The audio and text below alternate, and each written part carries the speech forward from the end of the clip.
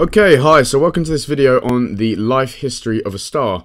So in this video we're going to talk about how a star comes to be, basically, and the life cycle of a star, which actually does vary depending on how big the star is. Alright, and so first of all, let's have a look at a diagram.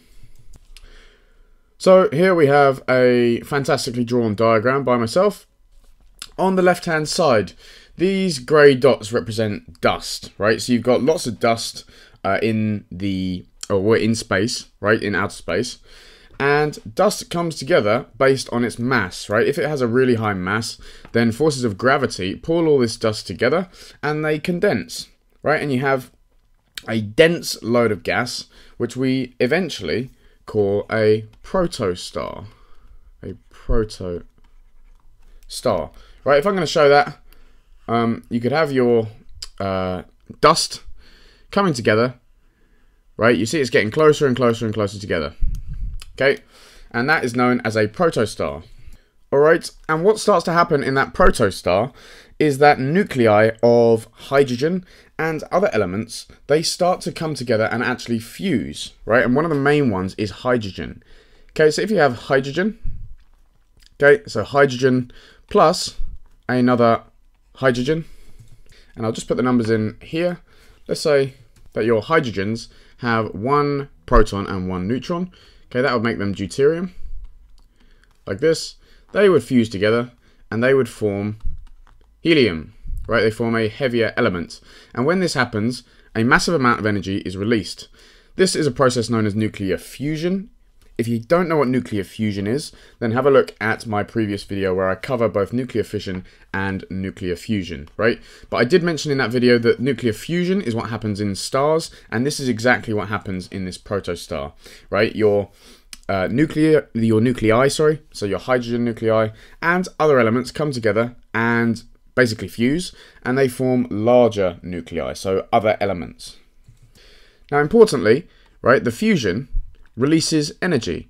Okay, so the fusion releases energy, and I said it releases a lot of energy, so this protostar becomes a lot hotter because a lot of the energy released is actually in the form of heat, and therefore it becomes brighter as well, right? As things are really, really hot, they become brighter, and that's why we can see stars. And so the protostar, as this happens, eventually you reach a stage where the outward forces and the inward force of gravity, right? So outward force coming from radiation, given out by this nuclear fusion, and the inward force by gravity, eventually they equal each other. And so you get a star, which is what we call a main sequence star. And that's where the size of it is not changing, right? And that's what you can see here on the right. And so this one is called a main sequence star. Okay, a stable star is a main sequence star, right? And that is when the outward forces and the inward forces are equal. Okay, so this is from radiation. Okay, I'm going to just put radiation forces.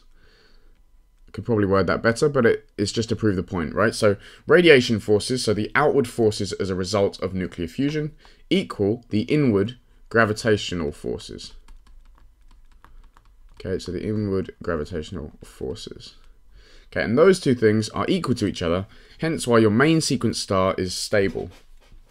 And the main sequence star is stable for a long, long period of time, right? It might be billions of years. For example, the sun at the moment is a main sequence star.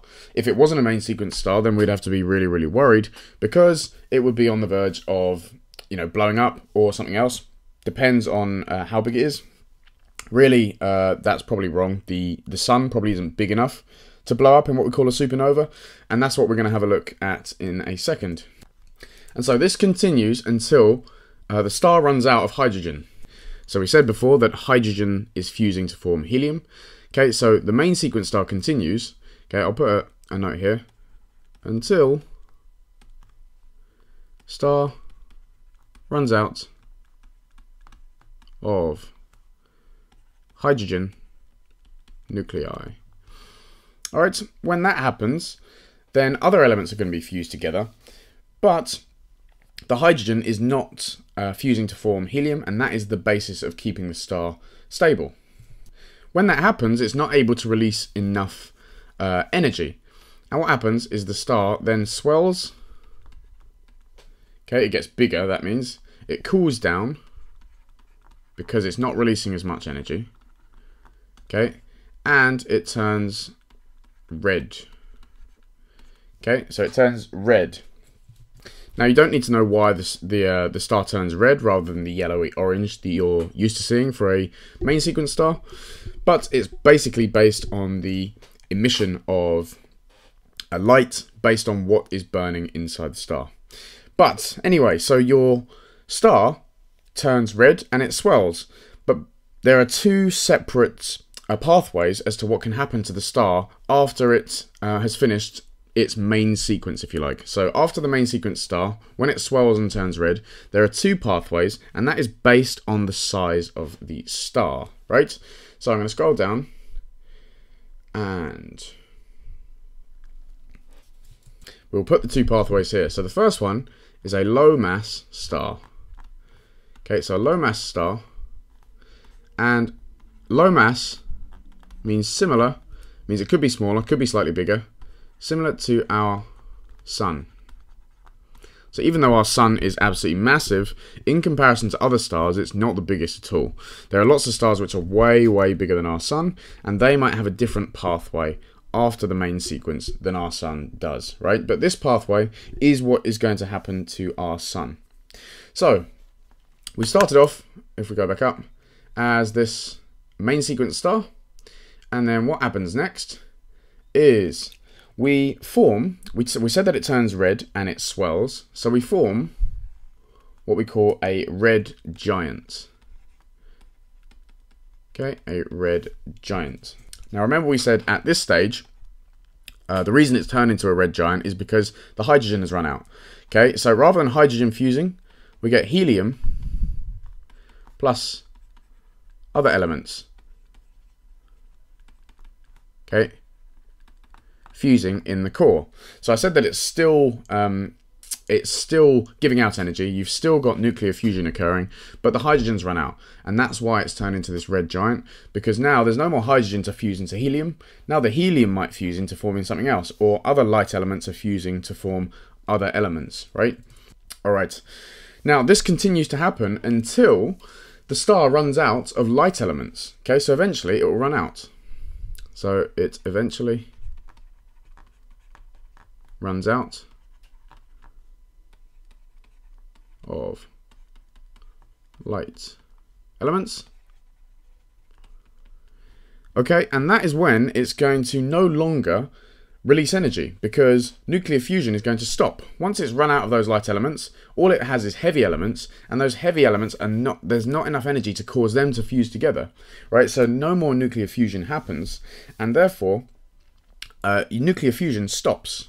And so I'll put that in as a point here, actually. So fusion stops. All right. Now when that happens, the star contracts and it gets much smaller because it's not giving out any energy anymore, right? So there's still a gravitational force, but it's not giving out any energy anymore. And so you form what we call a white dwarf. Okay, a white dwarf. Way smaller than the star was. It's a lot smaller than the main sequence star as well. It's got a lot smaller because you've still got gravitational forces, but you don't have your radiation being given out as a result of nuclear fusion. And so when that happens, you form your white dwarf, which is still emitting light. That's why it's white, right? It's not red or yellow or orange anymore because it's not carrying out nuclear fusion, but it's still emitting light, right? It's still really hot and it's still emitting light.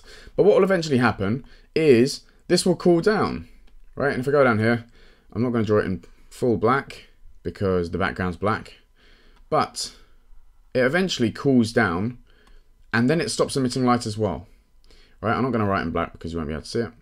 Let's write in white. And so then you will form your black dwarf. Okay? So this is the stage where they've basically faded out. They're not hot anymore. The temperature's gone down, so they're not even emitting light.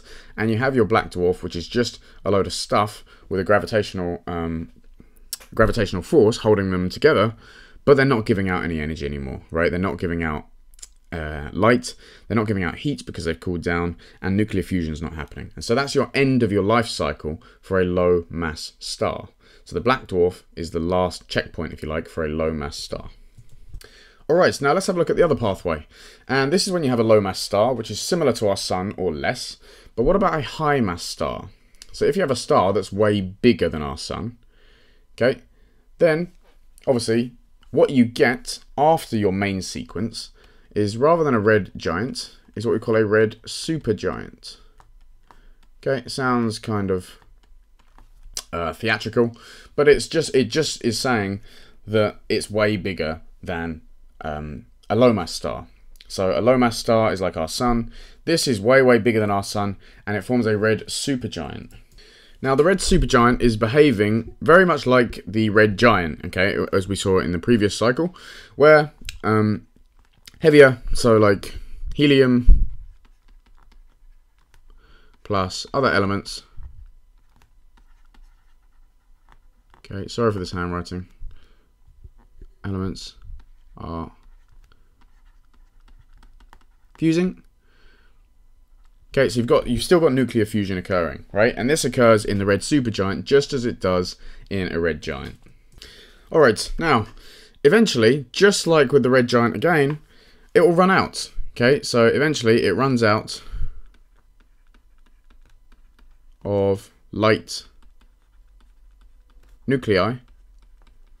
And just to be clear, when we say light nuclei, we mean not very heavy. We don't mean light as in visible light, because that doesn't make any sense. Light is not an element, doesn't have a nucleus. Okay, so it runs out of light nuclei, and then it starts to collapse. Okay, so it starts to collapse.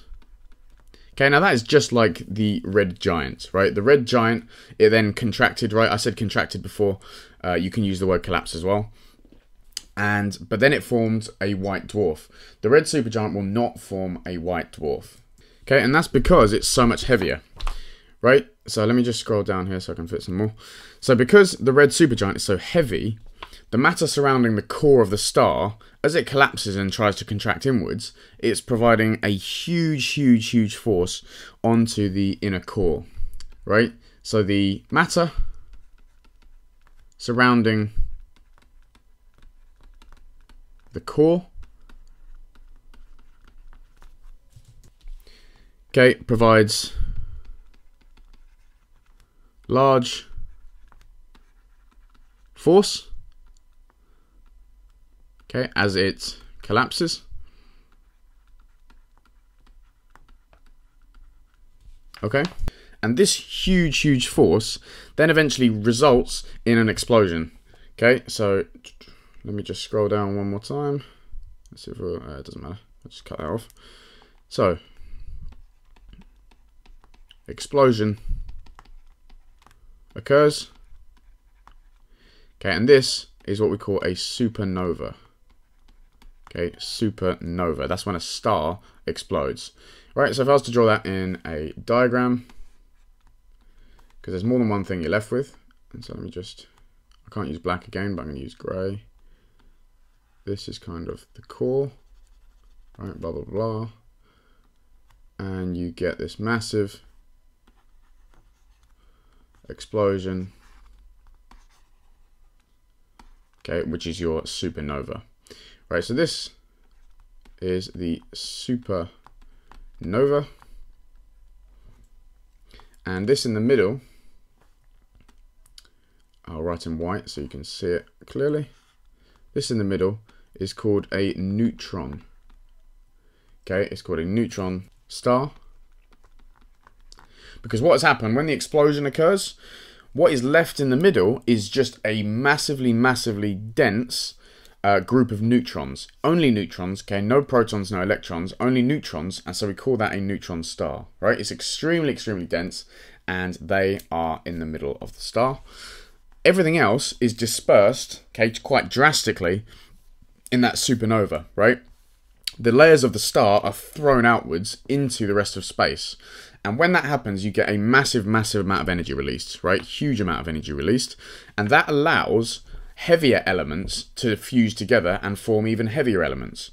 So if you look on your periodic table, right, and you've got elements, I don't know, such as gold, for example, right? Gold has an atomic mass of 197.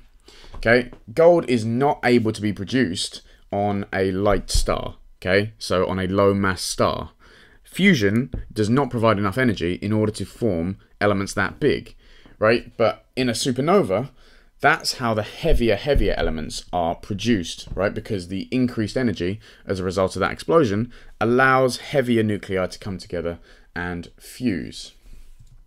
Alright, one last thing is that this neutron star sometimes is not a neutron star. Okay, so if your star was massive enough, then rather than a neutron star, you could form a black hole. Right? There's no significance for me to writing this in green, just so you can see it, and so you can see it's different to the neutron star. Okay, so the black hole only if your original star was massive enough, right? What a black hole actually is. Now, the black hole is a result of the massive mass of the original star, and what it means, okay, is that it has a massive gravitational force. Okay, the reason why black holes are actually black is because the gravitational force is so big that nothing can escape it. Okay, nothing at all, and that includes any kind of radiation, which obviously includes visible light. So you can't see them because light is actually trapped in that black hole as a result of the huge gravitational field strength, right? And so that means that they appear black because no light is emitted whatsoever.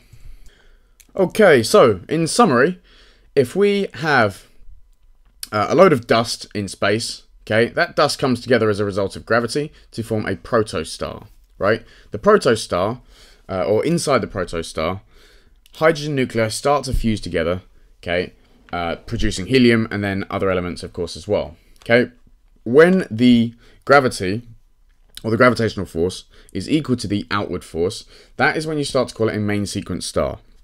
This main sequence star remains stable for a long period of time, often billions of years, okay, and our sun is an example of a main sequence star. Right, when it runs out of hydrogen, then you have two pathways which the star can take based on its size. If the size is similar to our sun, and that is what we call a low mass star, then you have this pathway where you produce a red giant, which eventually runs out of light elements, but there's not enough energy in order to fuse the heavier elements. That then forms a white dwarf, which is way smaller, and it is emitting light, but it's no longer giving out any other radiation because fusion's not happening anymore. And once that cools down, it's not emitting light anymore, and we call it a black dwarf. If the original star was a high mass star, then you have a red supergiant rather than red giant, which is only different based on its size, okay? So it's bigger than a red giant. But that's where the slightly heavier elements are fusing, okay? But not the really heavy ones, okay? Because there's still not enough energy for really heavy ones to fuse. But when that runs out, okay, and the star starts to collapse, the massive mass compresses the core of the star so much that you get a supernova explosion which releases a massive amount of energy and disperses the layers of the star into outer space. And that's how you get elements found on planets, okay, which shouldn't be there because a supernova has occurred and dispersed the elements throughout the universe. And if the star was big, but it wasn't, you know, massively big, you have inside a neutron star. If it was crazy big, okay, don't write that in your exam, but if it was a lot bigger, if there was a sufficient mass, then you form a black hole, okay, which doesn't let anything escape because of its huge gravitational field. Alright, so I'm going to stop there. I hope that made sense. It's something which is often confused in exams because there are obviously a few stages and you need to know the basics of each separate stage and why it occurs. Okay, so we're going to stop there. If you do have any questions on that, please feel free to send me an email still though, or comment in the box below and I'm sure I'll get back to you.